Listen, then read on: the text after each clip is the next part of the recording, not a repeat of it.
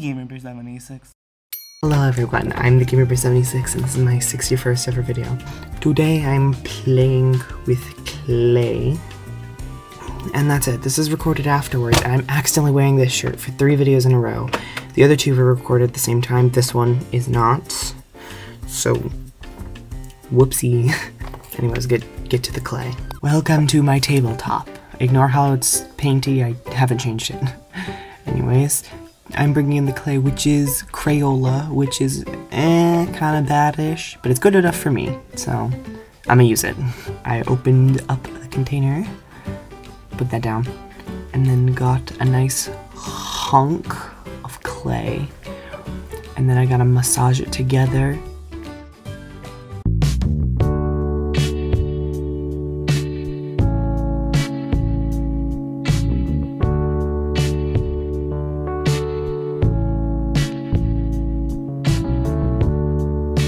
Anyways, full speed because I massaged it a whole lot. So now I gotta think of what do I sculpt it into. How about the monkey? Yeah, this is gonna turn into monkey. First grab about half of the hunk and then I rolled it up and into his body shape, which I don't know exactly how to describe it, but when I'm done you'll be able to see what shape I made. Kind of like a squishy triangle with a flat top. I'm gonna say that. And I'm making his arms right now, which... oh no, these are his legs. I'm making his legs right now, and then I'm smoothing them on. And now I'm gonna make him another leg, because he has to have 2 legs. Shut the frick up, Goober! Nobody asked you!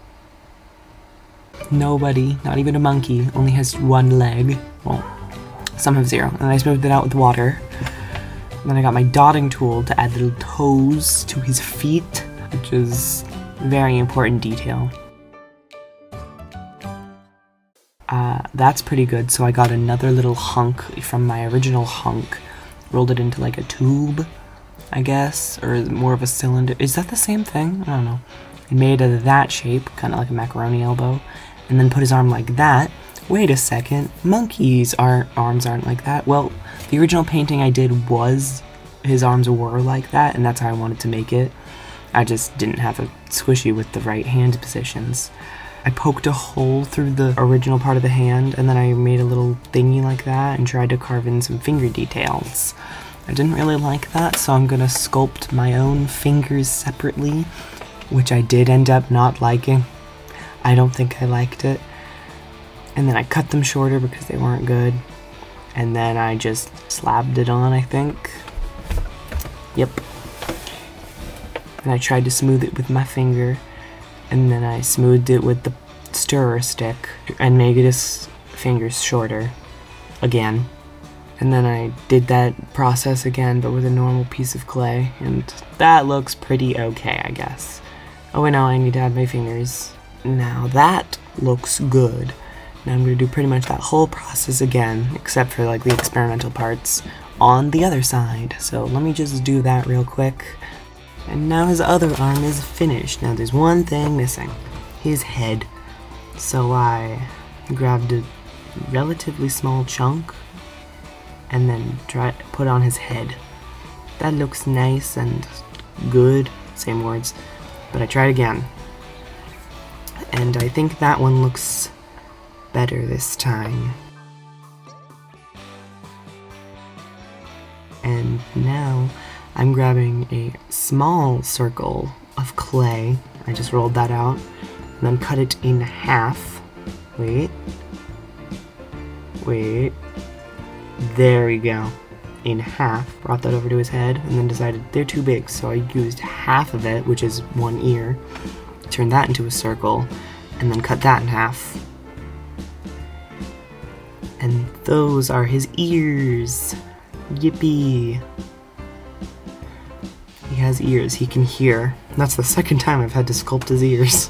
Then I smoothed his ears onto his head with various tools. And I smoothed out his face. And then I just ripped off his head so I can do some scoring so that they actually stick better, because I forgot to do that earlier. And then I carved in little details for his ears.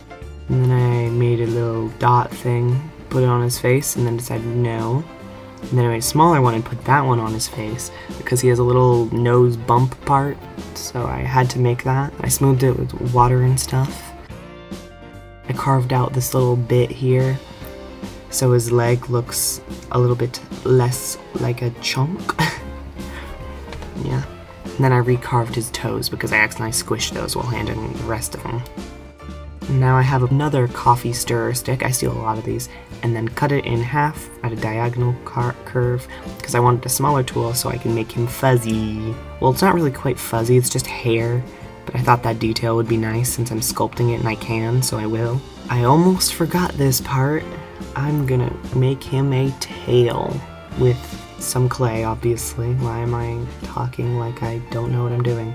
A little bit of clay, and then I just attached it to his back. That's all good. Now here's him drying. This is my drying station if you're curious. And while we're letting that dry, I'm gonna make another thing. So I'm gonna grab another good hunk of clay. That's all of it. I don't want all of it. Splat it on the table, and then massage it together again.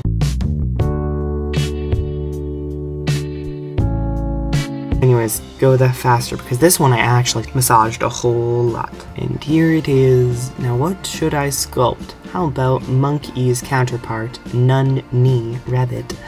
Yeah, so I'm grabbing like half of the chunk again, even a smaller amount, making a nice body shape for the Nun-Knee. And then I made a ball, a kind of elongated sphere, sort of. And then I tried to put that on her as a leg, and then I smoothed that on, and then I ripped it off because I didn't like it. And made it half the size, and squished it smaller, made it like the elongated circle again. It's more of a tube now.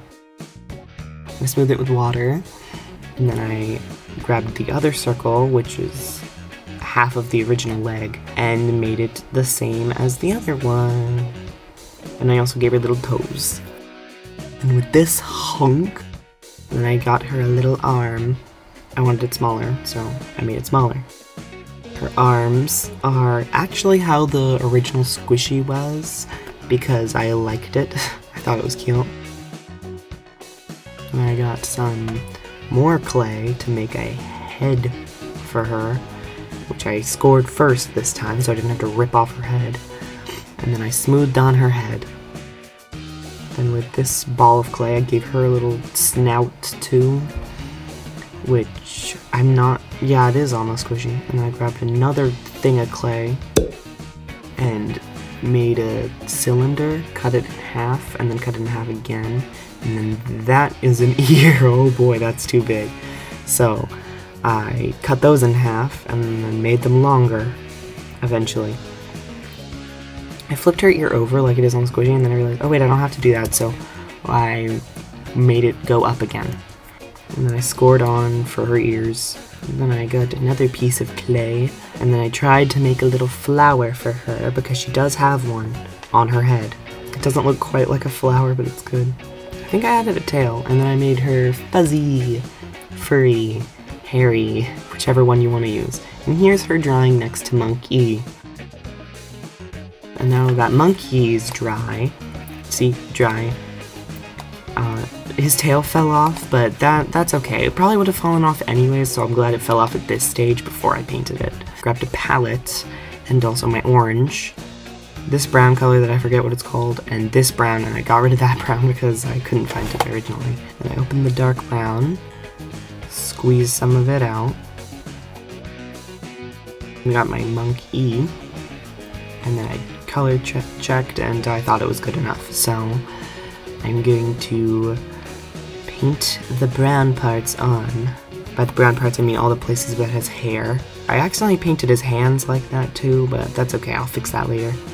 Got some orange and then some white, a whole lot of white, because I think I saw someone who said that in a comment, that they use light orange for skin. Then I added some pink to it, because I think they also said pink. Mix that up. And that surprisingly did not get on my clothes. I know, I'm surprised too. And this color is not what I wanted at all. So I got some golden brown, I think that's what it's called. Squeezed some of it out separately. Is that the right color? No. So I wiped off my stirring stick and scooped up some white paint and put it on that golden brown part. Used quite a bit of it. And I had more brown. I added some orange too. And I dipped into the thing and covered his face in the paint. Not only his face, the other hairless areas like the bottom of his feet and his hands and the insides of his ears. Then I got more brown to do some touching up of the brown areas. I got my orange and squeezed some of that out so I can do his robes. I dipped into the orange and then covered him in orange.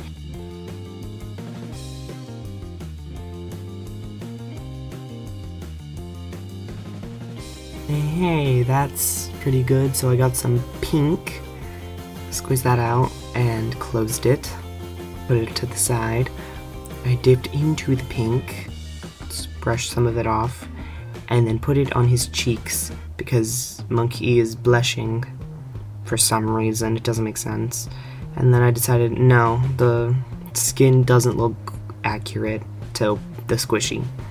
So I got my orange, squeezed that into a palette, and then I added some golden brown and a whole bunch of white because I thought it was too dark. And mix that up, then dip and covered up all the skin parts in that color, which now looks inaccurate because it's too light. So because it's too light, I added some orange to it because I wanted it to look accurate as I could get it.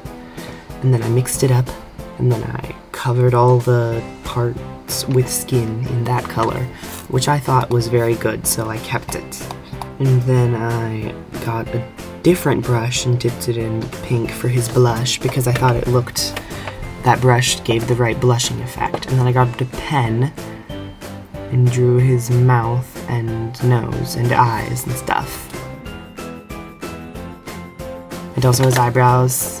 And then I gave him his tail that fell off, so it's 2D now. You can tell I really like doing tracking shots. And then I filled that in a bunch. I flipped him back over. I flipped him a lot. Then I grabbed my pen and filled in the little indents I made for inside of his ears because I thought those needed to be like emphasized. And I grabbed my matte Mod Podge, only the matte kind because it's the only one I have. Poured that into my palette, poured a little bit more, closed it, grabbed my biggish brush, and then coated the top half of him in Mod Podge. I coated the bottom half too, but I didn't record it because I needed it to dry in between. And here's him next to the original Monkey box in my mom's Buddhist shrine. Here he is next to Monkey the Squishy. He does look a little bit pale still, I just realized, but that's okay. And now for the Nun-Ni. Grabbed the same brown I used because I wanted them to look the same, and I coated all of her hair/fur bits. I dipped in my orange and colored where her robes would be. I forgot to color her feet. I don't know if I forgot to or intentionally did it, but I didn't yet. I just saw that. And I put that down, it fell. And then I picked her up and I got my pink, squeezed some of that out. And my yellow, squeezed some of that out. Took me some effort to get it out. And then I dipped into the pink and covered her flower in pink, and then got my orange to do the middle of the flower in orange, because that's what her squishy looks like, or the flower on her squishy looks like. And then I added pink to the inner ears, and I decided to add some red to my palette, and then I added some pink to it, because I didn't like the original color I used for the flower. Dip into it, and color it. Yes, I didn't like how the pink of the ears was the exact same as the pink of the flower. I dipped into the pink again. Oh yeah, for her blush, which she is also blushing for some reason. I don't know, it doesn't make sense. I added a little pink dot for her nose. Isn't that cute? I don't know. And with a different pen from earlier, I tried to draw her face, but that didn't go well. because I actually did this one first. I have a different pen from earlier. So I got the pen I used earlier, and that one worked much better. And I even gave her eyebrows, well, one. And I dipped in my Mod Podge and covered her in the Mod Podge, because she's finished too. Here's her next to the monkey figure. And here's her next to the Nun-E squishy covering the monkey figure. Okay, that's all for the voiceover guy. They're done. Yippee. These are the only things I made because I thought it was good, and also I ran out of time to sculpt more because it takes like a whole day to dry. Anyways, I thought of a story about him, why he's smart enough to be meditating, even though he's just a monkey. It's like, you know how in the evolution line, monkeys are in there somewhere, and then there's humans at the end. Well, he's mentally evolved into a human, but he's physically not. So that's why he's able to be a monk. She has no reason. She's just a smart rabbit. Anyways, I hope you enjoyed. If it's your birthday, happy birthday, and goodbye.